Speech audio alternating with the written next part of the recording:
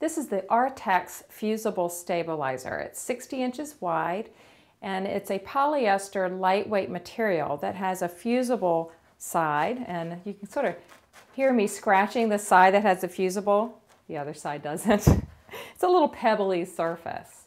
And you use this to add extra body to thin fabrics. It helps to prevent fraying and makes fabrics more stable for sewing. You can find the samples of our colors in our fabric sample card, which is free. Just call and ask customer service for our fabric sample card. And the 4 colors are white, ivory, which I'm using here today. There's a tan, and also black. And you'll want to pick the color that matches the face fabric most closely. Keep in mind that if light is shining through, if you are using this on a window treatment, you probably want to use white unless you have a really dark background fabric. It's available on partial rolls of 18 yards or full rolls of about 54 yards. I'm going to stabilize this silk fabric for welt cord. This is one of my favorite uses for the stabilizer.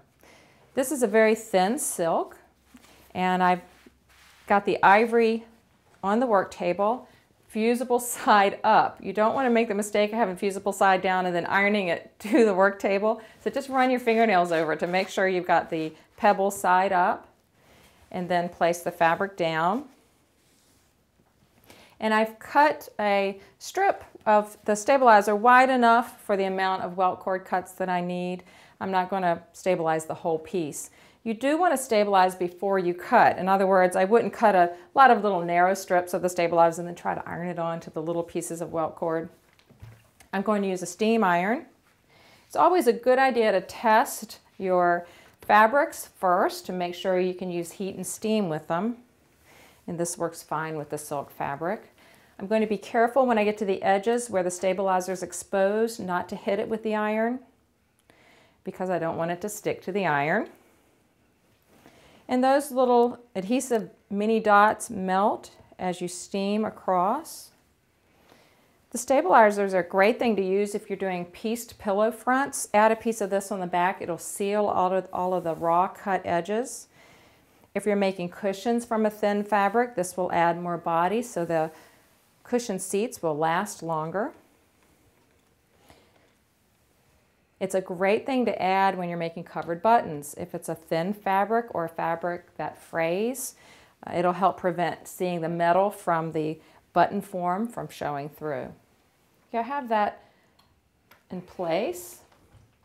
I'm going to make a first cut because I didn't iron all the way to the edge because I wanted to be careful not to catch the stabilizer. I want to make sure that my cut edges are ironed down.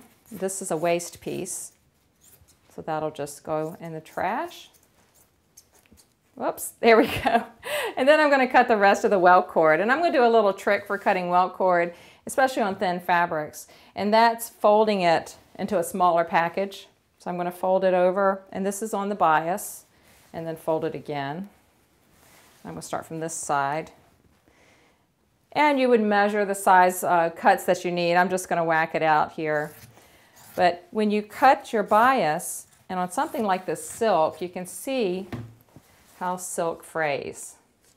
It frays really bad. See all these little frayed edges? That would really be a mess when you're making welt cord and piecing the bias pieces together and sewing. You could actually end up with very little left to sew after it all frayed. But the stabilizer is ironed on. You get a really nice, clean cut edge. When you stretch and manipulate the fabric, you don't have any fraying. And it makes a very clean welt cord. You don't see any of the discoloration or lumpy areas or twist of the cord that you're covering. And it just makes it easier to work with.